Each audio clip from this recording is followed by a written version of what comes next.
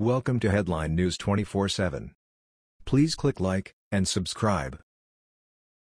Ohio rally goer stands in salute behind Trump, then the president turns around. President Trump had yet another rally over this past weekend.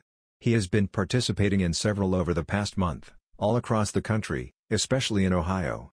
The focus of the rallies has been in supporting vulnerable blue state Republicans and vulnerable red state Republicans in preparation for primaries as well as the general election come November.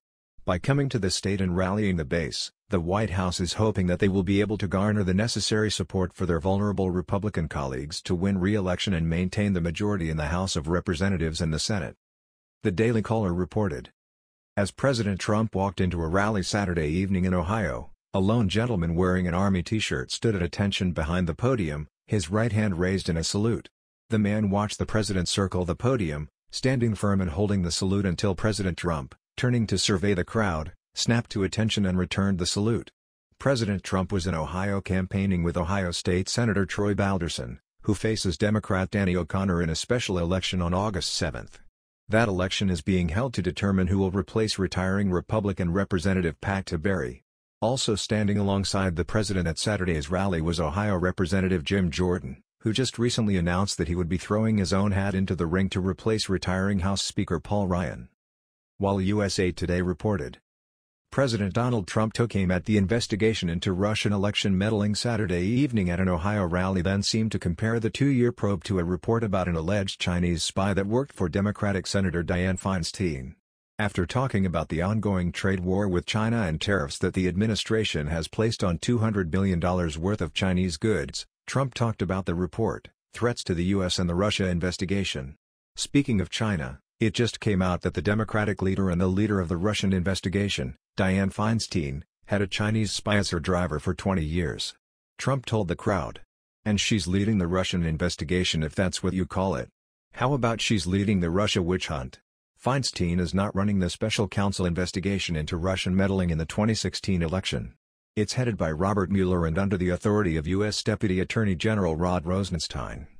Feinstein addressed reports Saturday about the alleged spy by posting on Twitter that the situation dated back 5 years ago when the FBI alerted her to the possibility. The FBI told me 5 years ago and had concerns that China was seeking to recruit an administrative member of my California staff, she wrote. I took those concerns seriously, learned the facts and made sure the employee left my office immediately. The driver was terminated, she said, and he never had access to any sensitive information.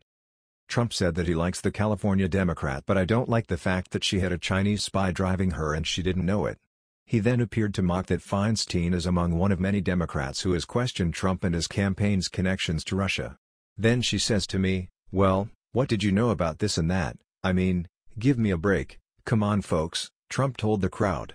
Trump told the crowd that he expects more attacks and meddling attempts because of his tough policies and because of how hard he's been on China.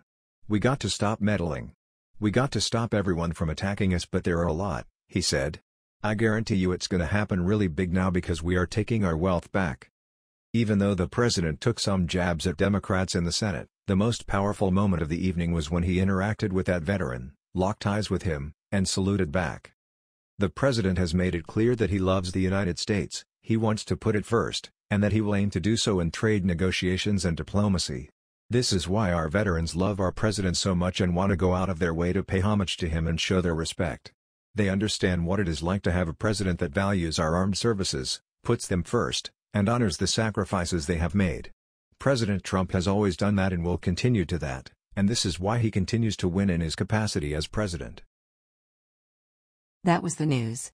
We thought you might be interested in knowing about this. Please click like and subscribe.